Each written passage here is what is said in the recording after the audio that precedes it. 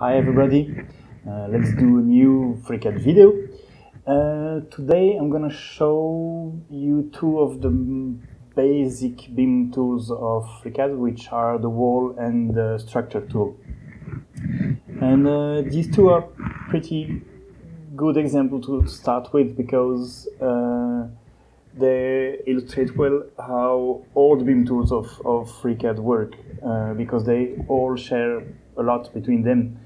So now I opened FreeCAD, I created a new document, and I switched to the Arch workbench. And I already set my grid here to 10 centimeters. You can change the grid setting here. Walls and structure, which are those two tools here, they can be based on several other kinds of objects. You can just use any of them directly. Just click, you have nothing selected, you click the wall button and you click a start point and an end point.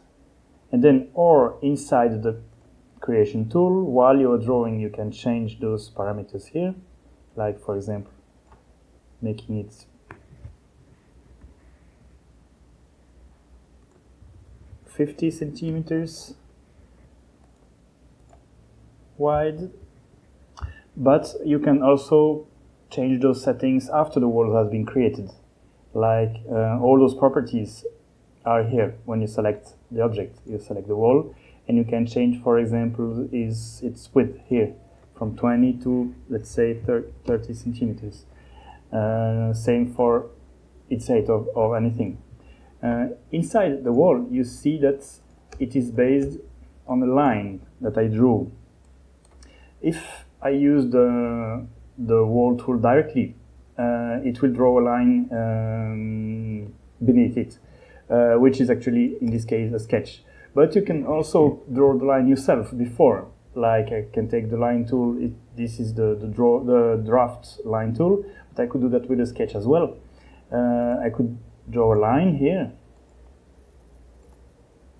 and then with that line selected, press the wall tool, which will give exactly the same result. Both of these are based on a line. It doesn't matter what kind of object this line is, as long as it is recognized as a line. It could even be a shape that you import from, for example, a DXF file. So you could really import lines from something else and start building walls. Walls can also be based on polylines, which are called wires in FreeCAD.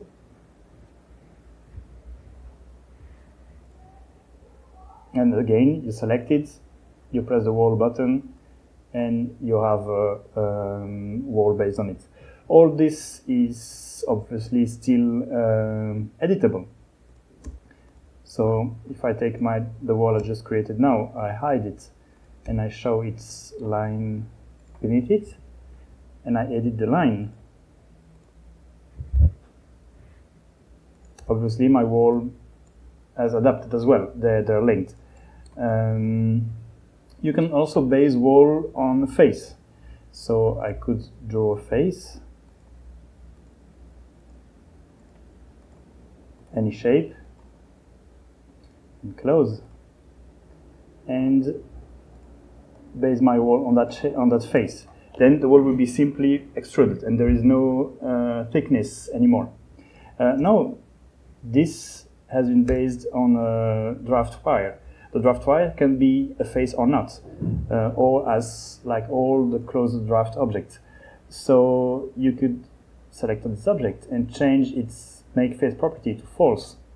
And now it's not a face anymore. And the wall is just using it as a polyline instead of a face. So you have several modes of objects to work with like that. The structure tool works exactly the same way. It's based on a 2D object, and it depends on the object to build its shape. For example, if I draw a rectangle, press the structure button, it will be extruded simply. The structure object cannot do like the wall, given a thickness. So those are two different tools. One is made to use lines, and the other one is made to use closed shapes. Now, actually, all the arc objects work like that. You can always give them another shape, and they build their own shape on top of that other shape that you start with. All those objects can also be built on an already solid shape. For example, I could go in the part workbench and draw a cube, which will be very small because it's by default in millimeter. But let's say it has 1 meter by 1 meter by 1 meter. Then this cube I could make, I will go back to my arc workbench, and this cube I could make a wall out of it, simply by selecting it and pressing the wall button, and you see it's now a wall, but it contains my cube. And the property of my cube are still there. I can still change them, like 200. And of course, my wall that's built on it will adapt. All this is, all those arc objects can be included one inside the other.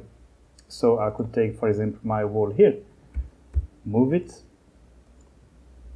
to there, and then I would like to include it inside this wall. So I could take this wall, and press the plus button, and they now became one wall. But they are still editable. The other one is still in there, and you can still change some of its properties. But it's one wall.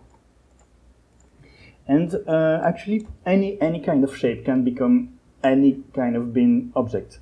You could, for example, take a mesh file that comes from another program. For example, this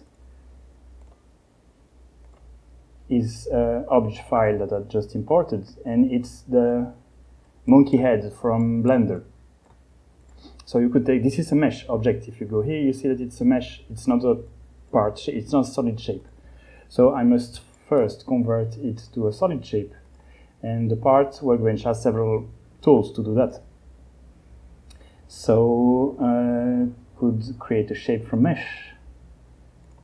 Just use the default. But this shape is not a solid yet. If you use the check geometry, it will tell you that there is no solid in it. So I must first, because all BIM objects must be solid, that's a rule. And it makes sense because all those BIM objects will be built in the real world. They have to be solid because in the real world, all objects are solid. There is no object made of a sheet of paper. Or you couldn't remove a face from an object. And so we must first turn our shell object here into a solid. And this tool here allows to do that pretty easily. Solid from shell. Select our shape and create. Oops. Create. Then we have the old one I will hide, and the new one, if I check its geometry, and now it contains a solid. It is a solid. So now this can become a wall as well. So I'll go back to Arc, and I just select it and press the wall button.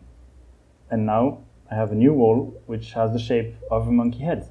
And it has all the same properties as any other wall in FreeCAD. I could move it and, for example, also include it in other objects. Like I could take this one, and join them. And I have now one wall that has strange monkey head shape in it. If you edit, if you double click any of those walls here, the same goes for every arch object. you double click it here in the tree view. Then you can edit what's included inside it. I will remove this one. Now it's not included anymore. So I could try, for example, to subtract it. You can include in any BIM object or any shape object inside any BIM object, but you can also subtract anything. So I could take here my monkey head and then my wall up there and subtract it. And you see, if I double click here, that my wall is here in the subtractions. So that's basically how BIM objects work in FreeCAD. You can just draw them simply by using the tool. The wall tool basically lets you draw from one point to another. And the structure tool allows you to just place a structure. You give its dimension here, or you can also use one of the presets. For example, these are metallic profiles. Put it here, and it's based on profile. If you look at it more closely, I will hide it, and you look at the object is based on. And it's a simple 2D shape as well. You could draw this and then make a structural object out of it. I could take my polyline tool and draw some kind of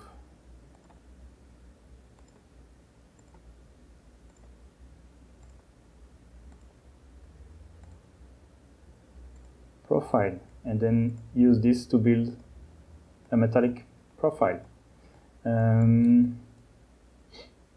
So it's pretty flexible. You can basically do these two kind of objects, do them from anything. You just draw a 2D shape and then apply one of these tools, and you get your final object. Actually, most of the walls I prefer to draw the line first myself, and then I turn this into a wall, and you can choose how